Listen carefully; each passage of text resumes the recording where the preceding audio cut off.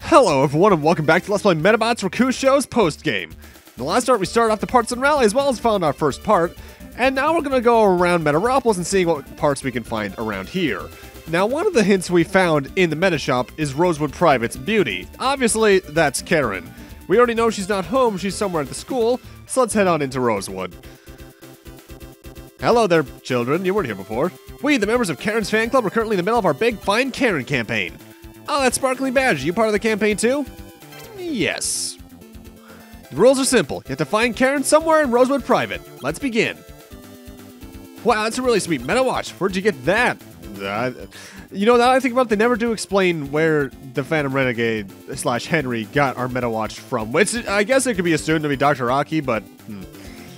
Either way, the really tedious part about finding Karen is that you have to go around and basically talk to everyone. Also, look, it's Kahlua. You might remember her. She was the little girl who became a Rubberobo that we helped out back when the whole Rubberobo children incident happened. I'm not exactly sure what triggers what you have to do next, but this is going to be a lot of back and forth. You also just get to see how many dicks there are in this school. Like, oh, you're a poor kid. You shouldn't be here, blah. Something I always found interesting, actually, thinking about the anime again, even though I haven't talked about that in a while, is that, as far as I can remember at least, Rosewood only showed up once, maybe twice in the entire anime. And what I always remember about that is, I forget if it was their introductory episode or not, but Karen was shown to have an invincible winning streak in the anime because people didn't want to defeat her because she was apparently, like, too cute to really beat up well or something. I forget the exactnesses of it, but it was something silly like that. Either way, this room has a few things of note for us. If you have a photo of Karen, you can sell those Karen's fan club guys for a good price. Keep that in mind for later. Once I find Karen, I'm gonna get those meta parts. I believe this is the kid you need to talk to in order to progress events around here. After this, if I beat my other rivals, I can find Karen. You can actually progress with the next person in this little dialogue chain, because you do need to do things in a set order around here. Either way, let's talk to this kid. Karen's really cute. That's a picture of Karen! Please, sell it to me! I beg of you, please sell me it. I'll even pay $5. Sure. You lost the photo of Karen, but we gained $5, even though I think at this point I'm already maxed out on money at just under 1,000. Yeah, that was a waste of $5. That is worth doing though, because you might remember when we first came to Rosewood, we got that picture of Karen for one, so we just sold it for a profit of $4. It doesn't influence the cat and, mail quest in any way, though. Admittedly, this is where not playing through the post-game since I first played the game kind of bites me, because I could have just progressed this quest a lot more quickly, but, it doesn't really matter too much. Although, thinking about it, when I was a kid, I don't think I actually technically completed the post-game. I think I got towards the end and realized I screwed up and can't get the last medal. So, I just didn't bother with going after the actual super boss at the end of it. Though this does make me wonder about how post-game was handled in the other Medarot games, you know? I have no way of knowing myself, obviously, even though I believe there is now a fan translation for the first Medarot game. Because, well, we obviously never got the sequels. Isn't that right, Delta Arts and Rocket Company? I do think if they actually, like, try to get one of them out there here, it would do well enough, though. Karen? I saw her going to the music room on the first floor. She doesn't say that unless you talk to that boy who I battled earlier, I believe. But let's go into here first, the principal's room. Hey, principal. I hope that the school sees more metafighters like you. Let's check where he was held earlier. The art of not being caught. It's a little late to read this now. That's humorous. I like little nods like that. Either way, we need to head down to the music room, which is down here on the first floor's bottom right corner. And now we need to talk to the girl in the middle. If you like Medabots that much, then you should roll battle till you die. I believe I actually ended up showing this battle. Shirley Bear and I forget the name of the other one. It doesn't really matter, because we've already seen that. We've seen this battle before. This is just so I can actually get some gameplay of the battles early in. At this point, battles like this should pose no trouble to you, because due to your levels and probably much better meta parts, there is nothing that can really stand in your way. The only real battle I can see being annoying in this area at this point still is probably the Starpedo one here in Rokusho. Mostly because C parts and counterattack and all that jazz. Though I do like the kind of double-edged sword effect the game has going on, where early game battles can still give you some trouble later on, especially after they get Metaforces. However, at the same time, you can do mass amounts of damage to early game enemies still, and take down like 3 Medaparts at a time, and it just feels so good.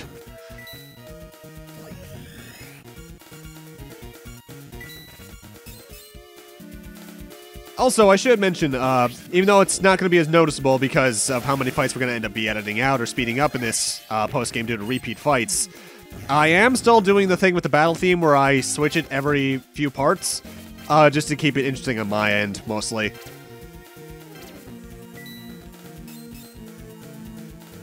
You know, I'll be honest, I'm still trying to remember this mermaid Medabot's name because it's bothering me that I didn't remember. Oceana! That's it! There we go. Ah, glad I remembered that right as she died. Honestly, I could have edited this out, but I just didn't want it to be, like, too short of a part. Because I want to make as many of these post-game videos around 20 to 25 minutes as I can, if not a little longer than that. Because honestly, this is a fairly short post-game with stuff edited out. Anyway, let's see what she has to say. I like them that much, too. Eh? Karen? I saw her in the second floor classroom. Well, gee, that's descriptive. We have to go in here. This is where they were talking about nanomachines earlier and such. Let's talk to this kid. Looking for someone? Bro battling's more important than that. And hey, look, more Kintaro and Dr. Bok choice. I figured I'd lose. Karen? I saw her in the hallway below. Good lord, so much back and forth. You know, at least it's fairly minor back and forth instead of going like across all Medaropolis. Also, I recommend saving right now. Why? We're coming up on a fairly familiar fight that I don't like. Though, at least with my current setup, it'll be easier. Oh, Hachiro! Hey, buddy. Oh, Hachiro! Have you seen Karen? If you can beat me in a Medaropolis battle, I'll tell you. Yeah, we get to fight Hachiro's Stingray and Double Armor Paradine team again. I actually edited my Chameleon Medabot off-screen in order to have the monkey part back, the Keen. Because Can't Defend is still going to be very useful in this fight. Counterattack is actually extraordinarily useful as well, due to the fact that in the case that the Stingray attacks my Knight Medabot, which I forget who he actually has the aim preference for, that's a lot of damage going right back at him. One thing I forget if I mentioned about, one thing I forget if I mentioned or not about counterattack is that more often than not, it'll do enough damage to destroy the part that you were attacked with. I think it's supposed to always, but yeah, I've had times where I swear it doesn't. Based on the fact that it's using laser, I do believe that it always aims for the closest Medabot, so that means it's really good for my Knight. Either way, time to speed this fight up. Speed up theme for this part is the last Persona 5 song I'm probably going to be using for a bit, and it's my favorite song in the game, Life Will Change Instrumental. I love this track. Really though, the Hachiro fights, we've seen these a lot by now. You know how they work. Can't Defend on the Armor Paradines just to make this fight go a lot faster. Otherwise, just physically attack as much as you can. If you have aim shot attacks that you see aiming towards the Stingray, go for those. And otherwise, just try and win. If you still don't have a full set of Stingray parts, go for that, because obviously you can buy the Armor Paradine parts in the Meta Shop now. And that's about the end of it.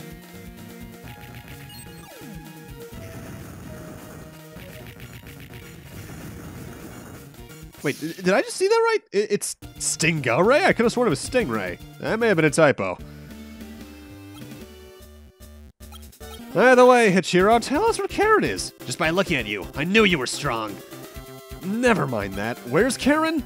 Karen? I don't know. Why, you? But now that I think about it, I saw her on the second floor. Okay, I gotcha. Well, if you'll excuse me. God, you little shit. Either way, moving back onto the second floor. The second floor again. We actually need to head into, I believe, the classroom on the far left. Because this girl down here is studying. Just stop talking to me. I have a test to study for. And she's once again a Charlie Baron Oceana team. Karen? I know where she is. It's okay to say, right? If you're looking for her, she's in the classroom next door. Finally, we know where she is. At least, but mind you, they've all said they knew where she was, but we never actually got a full answer. Also, I recommend saving once again. because we're coming up on another kind of boss fight.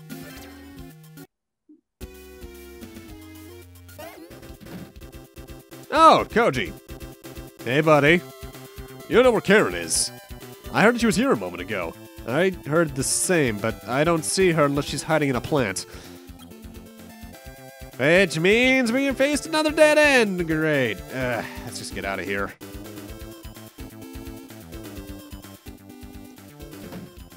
Oh, hi. Ah, it's Karen. Iki.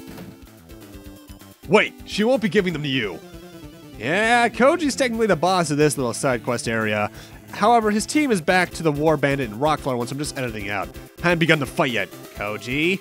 Okay, I'll accept my defeat. Here you go, Iki. Take care of it, okay? And we get the head part of Bazelga. I will win in the end. Keep trying, buddy. Koji'll never change. Karen, why do you have Medabots for the Partsun Rally? Somebody asked me to hold them. It's more fun than actually participating. Speaking of fun, I just saw Salty. He looked really lonely, so you should spend more time with him. You're right. I will. Iki, when the rally's over, let's do... Huh? Just ignore what I said. Good luck, Iki. I believe that dialogue only shows up if you're doing the question mark metal quest instead of the cat metal quest. Either way, now I want to head back towards the lower left screen of Medaropolis, because we want to head down here. The Partsun Rally is in progress now. Say the password. Password? It's just a joke. Go right in. As you might remember, the other hint for something in Medaropolis was the former Rubberobo gathering ground. However, we need to actually use the periscope here. And that's a shortcut I entirely forgot about until post-game. If you highlight a part of a specific line and press the start button, it'll switch that Medabot to all of those parts. Only if they're all free, though. If they're not all free, it'll just skip right over to the next Medabot. Because what start technically does is go down the line of completed sets you have. So, like, it'll become Rokusho, then the next full Medabot, then the next one, so on and so forth. But we can finally get these two chests that we've been seeing since, like, the halfway point of the game. And it's mostly Joe Rat parts, which, yeah, that's interesting. Let us roll battle. Guess who's back? Select 3. No thanks. The interesting thing about this room is that there are select core people all around, but you can actually just completely skip them and go to the last battle in this room through use of the periscope. But, you know, that's cool. You can't use the same strategy over and over. I have been and will, sir. Move on to the final obstacle. The Rubberobo theme takes me back. This is it. Same fight. You can make it to the experiment room and get the Medaparts. Now, something I want to apologize here for is I think I kind of screwed up on something back when I was first here, way back when. I said there was money in this room with boxes that you could get. I think however, in going back here, it's not here. I think you technically had to come in here when you first could and actually find it first before you can actually come here and get it later. So that's on me, but mind you, I'm maxed out on money anyway, so it might just be like you have to have a certain amount of money in your inventory to begin with. That's disappointing, but oh well, I'm maxed out on money as it is. Money is not an issue in this game and post-game because you get way more than enough repeat parts if you do every fight you can. Oh, I'm sorry, somebody else took the Medaparts. What? Who? Who? It was a group of 3 kids. Those guys again. It looks like they've gone to the meeting place. I'll go have a look.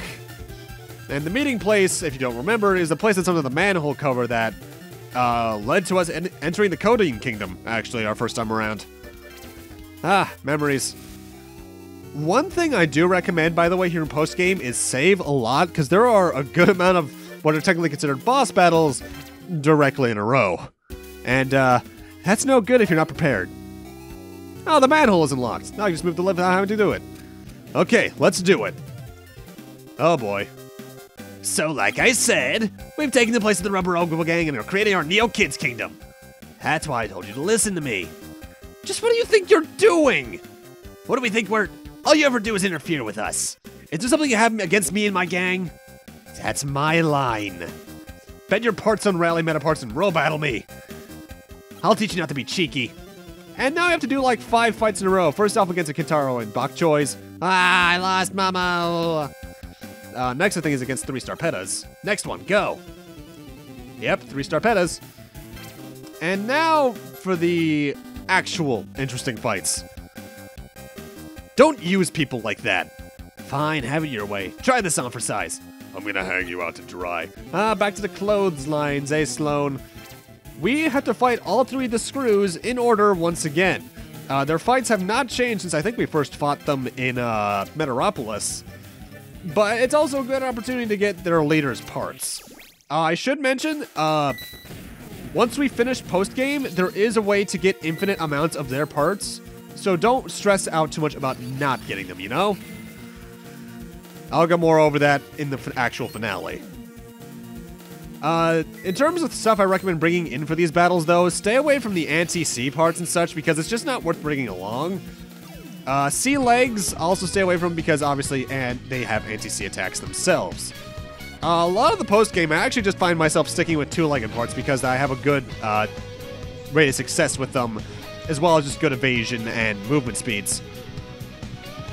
Like, I think at the moment, Rokusho has the Zoran head and legs because it's just nice to feel an upgrade finally.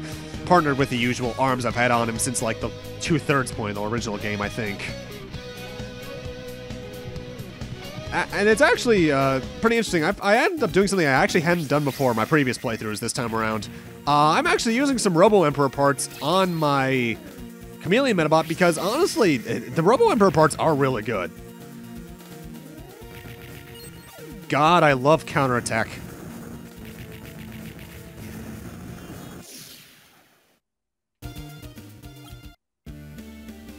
And hey, repeat parts, yay.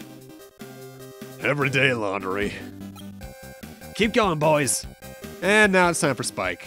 Let's do it. Once again, Spike is using his Cyan Dog with 2 Manta Prey party.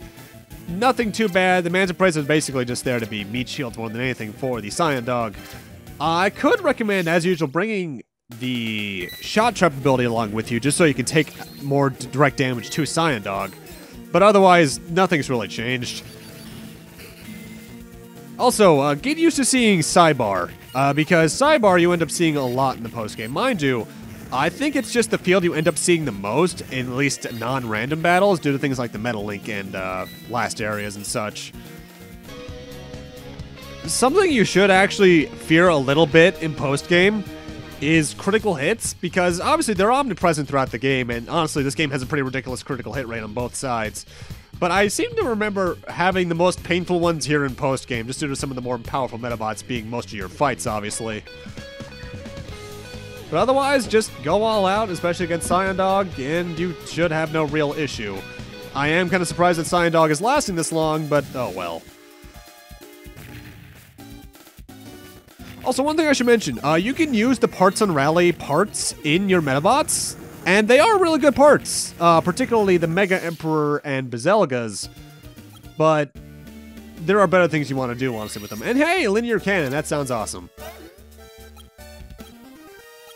And 1 left to go. As I said before. Okay. I know you really want to play with me, right? And time for Samantha. Once again, her party, as well as unchanged from the past few times we fought her. Peppercat into Red Laces. Shot-type attacks are not a thing you really want to use much in this fight, aside from maybe the first round, just due to their Shot Trap ability. But otherwise, going all out is pretty good. Grapple Trap's pretty good here, too. Just so you can end up doing some extra damage to Peppercat, but otherwise, nothing's really different here. Which, honestly, as a sentence, describes most of the post-game, because a lot of games, post-games, have you exploring maybe a new area or two. This game does that as well, but you're only exploring one new area that we'll see in, like, the second to last part. So, we'll get to that when we get to it.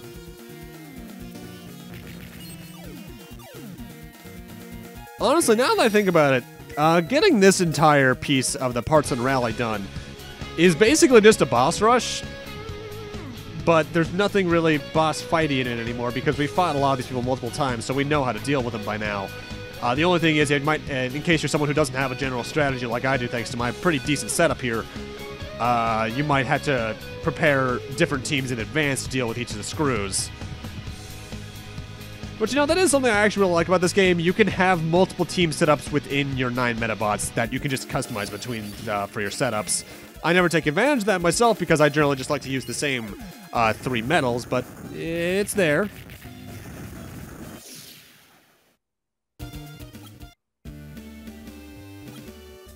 And hey, new Pepper Cat parts. That hasn't happened in a while.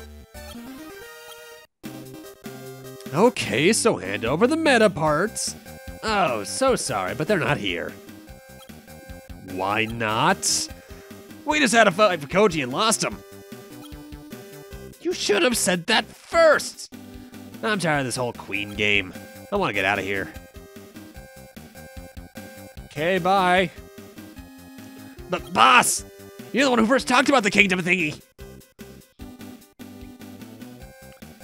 And Sloan is silent as usual.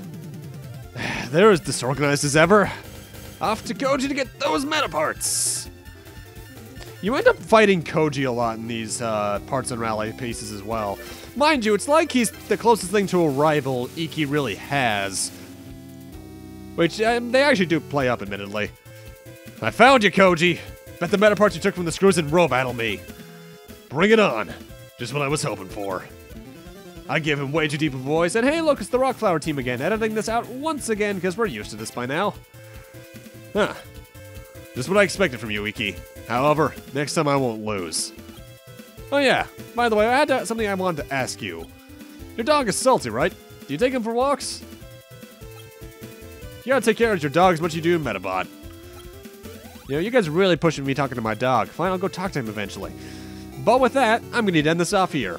Thank you guys for watching, and in part, technically 33, post-game part 3, either way, we're going to be heading on over to Riverview City now that we're done with Medaropolis' Partsun Rally pieces, and see what we can find over there. See you guys then.